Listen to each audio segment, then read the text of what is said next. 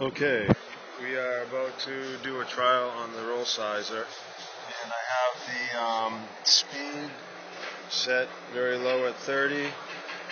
It's a small diameter roll, so I'm going to put it at corresponding for the roll 20 for the diameter. The supporting rolls are as recommended. The winding or the slow press is at 55, and the high press is at 80. All of the designated controls are in the correct positions. So we're going to hit start. There's no wrinkles in the roll. This is just a shadow. And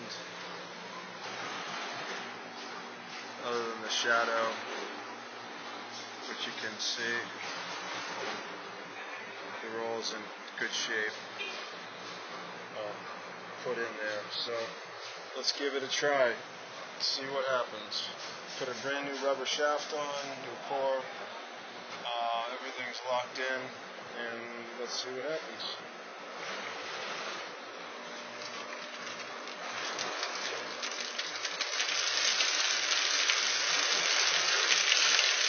We have wrinkling.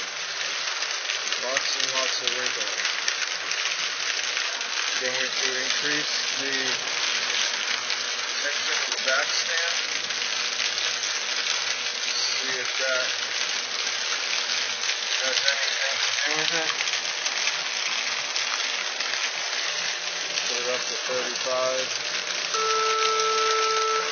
Charlie St. George, 339. Charlie St. George, 339. There's no point in continuing this exercise. So here you go. Nice.